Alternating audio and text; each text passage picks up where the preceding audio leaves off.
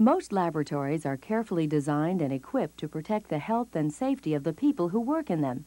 And laboratory workers are usually well educated and highly skilled in lab procedures. These factors should add up to an accident-free workplace, but unfortunately, a surprising number of well-qualified people suffer injury or chronic illness as a result of working in the laboratory. That's because, all too often, safety in the lab is taken for granted. For example, some laboratory workers tend to underestimate chemical health hazards because they're very familiar with the chemistry of the materials they work with, without knowing or taking seriously the material's toxicology. The same thing is true about other lab safety and health concerns. Some workers are either unaware of the hazards or they're unconcerned. The fact is, the potential for harm in a laboratory is very real. Under certain circumstances, some materials can explode without warning. Some can destroy skin, lung, and eye tissue. Others can cause cancer in you or birth defects in your children. It is essential that you know what the hazards are and know how to deal with them. In this program, we'll take a close look at two major categories of hazards you're likely to encounter: safety hazards and health hazards. We'll explain some general guidelines for avoiding injury or exposure, and then we'll make certain you know how to react if you do face an emergency. Let's begin with a safety hazard that is one of the most frequent causes of laboratory injuries: broken glassware. Never use glassware that is cracked or chipped. Make sure you select glassware designed for the use you intend to put it to, particularly if you're heating or evacuating the container. And because even the right glassware can fail, wrap or shield vessels to be used at reduced pressure in case of implosion. Contact with hot or extremely cold objects is another common laboratory hazard. Unfortunately, a hot beaker or crucible often looks just like one at room temperature. If there is any chance an object might be hot, pause a second to determine if it is hot before picking it up. And don't forget, cold can burn too. Some gases which are released from pressure are cold enough to cause a serious burn. Use the appropriate protective equipment and follow procedures carefully whenever you're working around hot or extremely cold objects. Compressed gas cylinders are very common in the lab, but never take working with them for granted. Very specific procedures must be followed because there's always the potential for an explosive release of pressure. A valve or fitting can be blown off with enough force to blast through several concrete walls. First of all, whether you're storing a cylinder or using it, compressed gas cylinders should always be kept away from high temperatures. When you move a cylinder of compressed gas, you must prevent the cylinder from falling over. Strap the cylinder to the hand truck, and when you're transferring it from the truck, move it very carefully.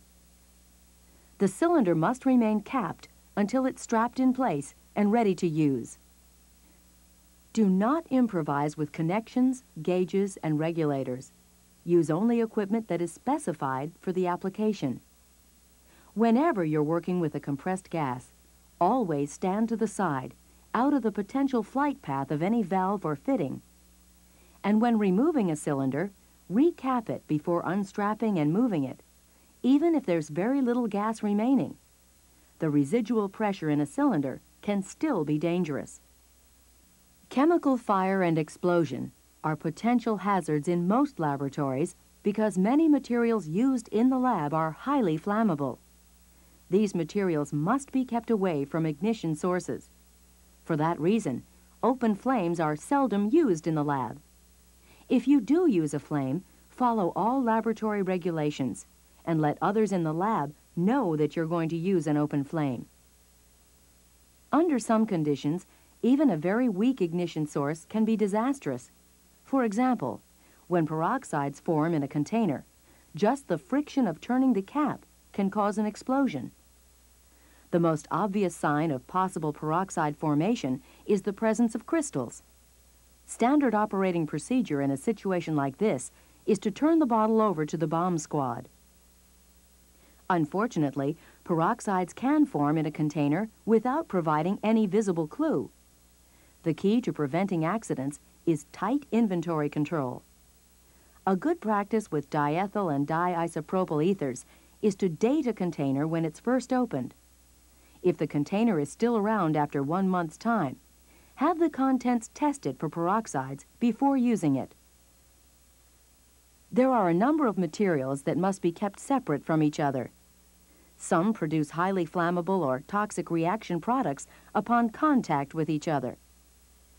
Reactives like metal hydrides or sodium metals must be prevented from contacting water because of the tremendous heat quickly produced in their reaction. If a fire does break out, follow your laboratory's specific fire response procedures. That means you need to know what they are now, because you won't have time to look them up when you need them. If clothing catches fire, the preferred method is to get under a shower if it is immediately accessible, or roll on the floor until the flame is extinguished. In addition to the safety hazards you might face in the lab, many of the chemicals you work with are either corrosive or toxic. These health hazards may require very special consideration when you plan and perform your work. Exposure to corrosives, hydrogen fluoride, sulfuric acid, and other strong acids, and bases such as sodium or potassium hydroxide, usually produces an immediate and painful burn. Sometimes the effects are delayed for a few minutes or even an hour or more, but eventually the corrosive will react with moisture on the skin. Corrosives are even more damaging if they splash into an eye, or if mists come in contact with the mucous membranes of the mouth, throat, or lungs.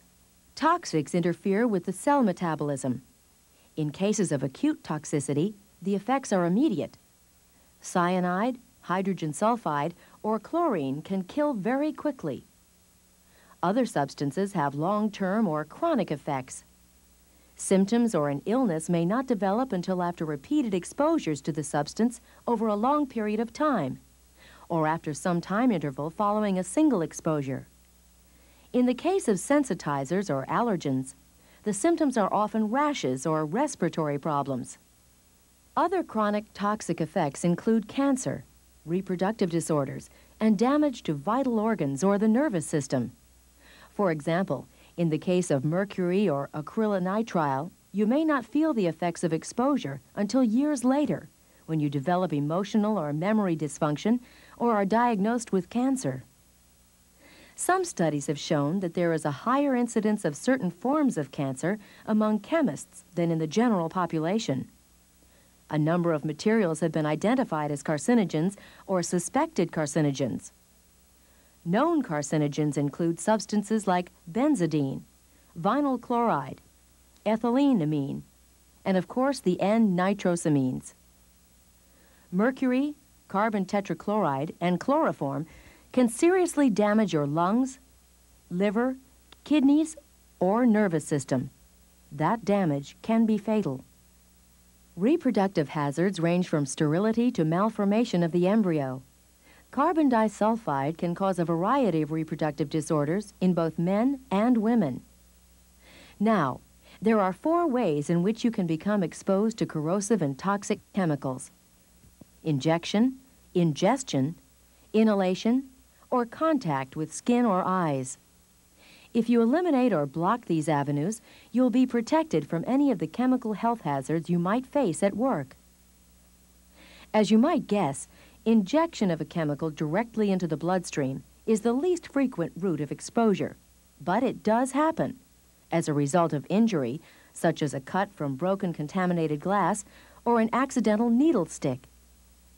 Handle broken glassware and syringes with extreme care and use prescribed disposal techniques so that a coworker, janitorial person, or a person even further removed from the work area is not faced with a hazard.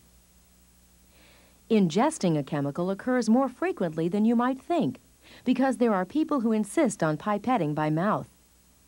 Every year, a number of them are rushed to the hospital. This is a double hazard, and anyone who does it is only asking for trouble. Even Even if you are absolutely sure that your control is good enough to keep the material you are pipetting out of your mouth, there is no way to keep from inhaling its vapors. Over the years, that exposure adds up. Don't take chances. Use a pipette bulb or automatic pipette. Do not eat, smoke, chew gum, or apply facial preparations in the laboratory. And before leaving the lab, wash your hands thoroughly, even if you've been wearing gloves. Never keep food in an area where chemicals are used or stored. Inhaled hazardous dust, vapors, fumes, and gases can pose a serious threat. Proper ventilation is absolutely critical to provide safe working conditions for laboratory workers. Working in a properly functioning hood or glove box is your best defense against airborne exposure. Most labs have certification programs where hood function is periodically tested for adequate performance. Before you begin a procedure in a hood, make sure there is in fact airflow. Don't rely on the hood light or the sound of the fan motor. In one case, a perchloric acid hood which sounded like it was normally operating was found to have no airflow at all. The fan blades had corroded and fallen off. If you have any doubt about whether flow is adequate, discuss the problem with the lab supervisor or safety officer before you use the hood. Many labs have the flow measured and certified at a certain aperture size. The hood is then marked accordingly. This marking indicates the maximum opening dimension at which the hood may safely be operated. However, keeping the hood open to this maximum setting is not the safest way to operate. A hood should be kept closed when its use is required, except when you are actually working within the hood space. Under those circumstances, keep the sash closed as far as is comfortable and always within the maximum distance. In this way, you'll decrease the amount of contamination escaping back into the lab and will also increase the amount of sash between you and any potential accident. Work as far within the hood space as you can, comfortably and safely. Most experts consider 6 inches from the opening a good minimum working distance. Sash openings should be free of any obstruction. Set equipment up on blocks or a stand to minimize turbulence and maximize airflow. Special procedures and emergencies may require the use of a respirator. If your work requires a respirator, you will be formally fit tested and trained in how to use it correctly and how to check for proper fit. An important part of that training will be cartridge selection. Different classes of chemicals require different cartridges. More lab workers are injured from spilling a chemical on their skin or splashing it into an eye than by any other kind of exposure. Toxins can affect the body by getting into the bloodstream after absorption. Caution while working with chemicals and wearing the right personal protective equipment are your best defense against contact. Make sure you wear the right type of gloves. Consult your supervisor or the glove manufacturer's literature if you aren't sure. Gloves should be inspected to be sure they're not discolored, punctured, or torn. If they are impermeable to water, wash them before you take them off. This protects your hands from contact with chemicals left on the gloves, and it protects the gloves from buildup of chemical residue. All glove materials eventually become permeated with chemicals, and gloves should be replaced periodically, whether they appear to be damaged or not. Lab coats, aprons, and rubber or plastic boots provide protection against splashes. Remove any protective clothing before you leave the lab. Leave the hazard in the lab. Don't take it home with you. Follow your lab's policy for decontamination or disposal of protective clothing. Eyes are especially vulnerable to the hazards of chemical exposure, particularly to water-reactive chemicals. At the very minimum, always protect your eyes with safety glasses fitted with side shields. Depending on the chemicals you're working with, you may need the added protection of goggles or a face shield. Okay, so far we've looked at the kinds of safety and health hazards present in many laboratories and the ways you might be exposed to them. But that's not enough. It is absolutely critical to know exactly what the potential hazards are for each of the materials you work with and the procedures you perform. Information on chemical hazards is available to you in a number of ways. Check the label, but keep in mind that labels may not tell you everything you need to know. A Material Safety Data Sheet, or MSDS, is provided by the chemical manufacturer for all hazardous materials brought into your facility. The MSDS outlines important physical characteristics, health and safety considerations, and contains the manufacturer's address and phone number. An MSDS may still not be enough, in which case you might need to consult colleagues or reference materials. If your questions are still not answered, discuss the problem with your supervisor or your facility's safety officer. Whenever a formal, standard operating procedure exists, follow it exactly. Don't shortcut any approval process. Case histories have shown that often it's the person who's most familiar with a procedure who is tempted to take a dangerous shortcut. Plan for the best way to transport and position your materials for the procedure, and plan for disposal of the chemicals when the procedure is completed. Careful and proper disposal of hazardous wastes is extremely important. Make sure you follow your facility's written policy. Now, before closing, let's consider some general guidelines and recommendations that can make a real difference in your health and safety.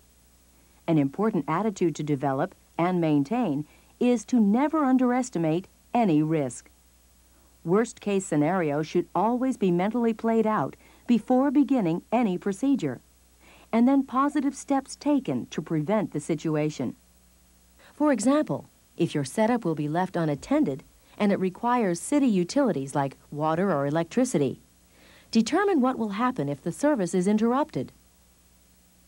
Preventing mishaps is critical, but you've got to take the planning process further so that you're fully prepared to deal with any potential emergency before it happens. Make sure you're familiar with any signs or symptoms associated with exposure to the chemicals you work with. It is very common for workers to associate strong odors with toxic chemicals and become concerned when an unpleasant odor is noticed. The odor may or may not indicate a problem, but unfortunately, some hazardous chemicals cannot be detected by any of the 5 senses. Some may give you immediate symptoms of exposure: dizziness, nausea, headache, confusion, shortness of breath, loss of consciousness, blurry vision, burning, itching or watery eyes, itching or burning skin. Any of these may indicate chemical overexposure. If an exposure does occur, it's critical that you be perfectly clear about what to do, because the faster you stop exposure to a chemical, the less the chance of permanent damage.